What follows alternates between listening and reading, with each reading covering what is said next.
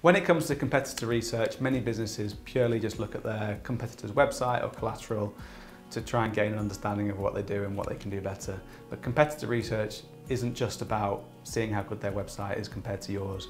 You need to focus on how you differentiate your services, marketing and value. You may currently be the market leader in your sector, but failing to keep an eye on the competition still puts you at risk of being left behind. So you need to avoid getting comfortable and especially try to understand the competition in the good times so you can stay ahead of the game. A comprehensive competitor analysis helps you understand your competitors' strengths and weaknesses in your marketplace so you can implement effective strategies to improve your competitive advantage. Your business could have hundreds if not thousands of competitors. It's impossible to analyse them all, but you'll find that some are of more interest than others because of your niche or your geographical location.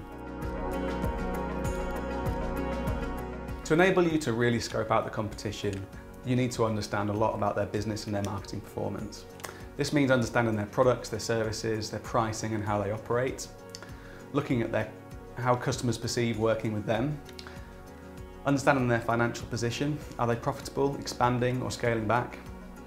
How do they market the business? What's good about their marketing? What's bad and what can you do better? How do they rank in terms of customer service, employee retention, quality of products or services and resources? And what opportunities are there to differentiate your business? And finally, what do you do better than them? How can you make ground on them from a marketing perspective? For example, you may look to adapt to new channels, dominate the search market, or aim to become a thought leader in your industry. The first port of call is to actually look at some of their marketing collateral, and that means their website, their brochures, their events that they're putting on, their digital marketing, etc. This will give you a lot of insight as to what products they're pushing, how they're positioning themselves, and how they're trying to differentiate from you. Next is to look at their social media channels to learn how they're promoting themselves and how they're engaging with customers and prospects. Is there any particular strategies that are getting a lot of engagement? Are they getting a lot of positive or negative reviews? This will help shape how you can take a leap in them from a social perspective. Evaluate their content too. How are they using blogs, social content, video or long form content? Is it strong? Is it weak? Is there a way that you can be better? Examine how they're covered in the press. A lot of information about your competitors can be found in both industry and local press to be able to understand what they're doing and the key markets they're focused on. You can also scour government resources and databases too to find a lot of information about financial performance, the company size, services offered and much more.